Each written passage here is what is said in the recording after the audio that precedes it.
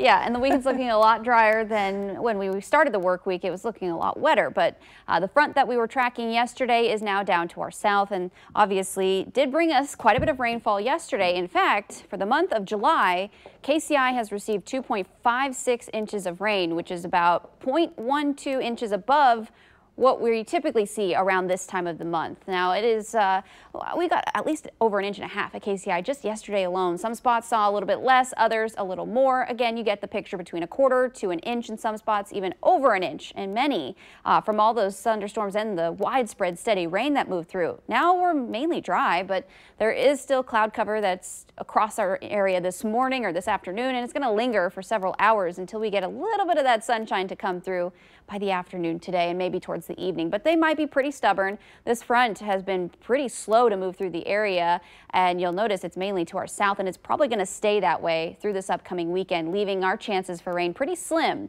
Live power Doppler, not much to show you here, and maybe you have plans to you know, take out the barbecue or the grill and expect to see some pleasant weather through the afternoon and evening. And in fact, by about 6 o'clock, we'll be around 81 degrees. So it's not too bad and partly cloudy at that point, and we should see decreasing clouds through the evening hours. But highs today, they're expected to get into the low 80s just about everywhere. There may be 1 or 2 spots that get to 84 degrees, maybe 85.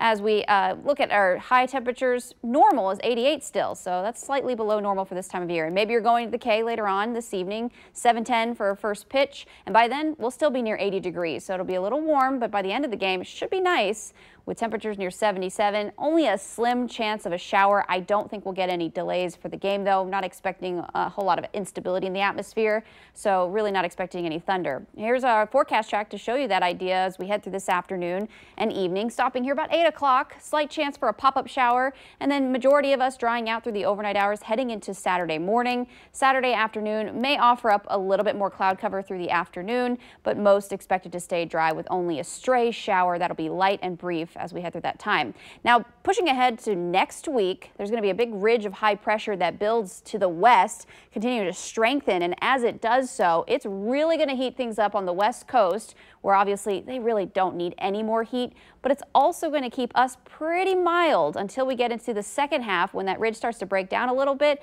and we will eventually be warming up. In fact, Security Bank's 7-day forecast has highs in the low to mid 80s all the way up into next week, Monday, Tuesday, 85, 86.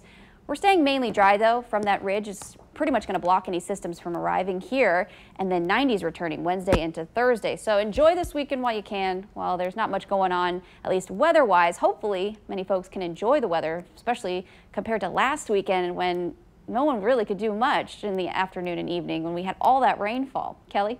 Oh, yeah.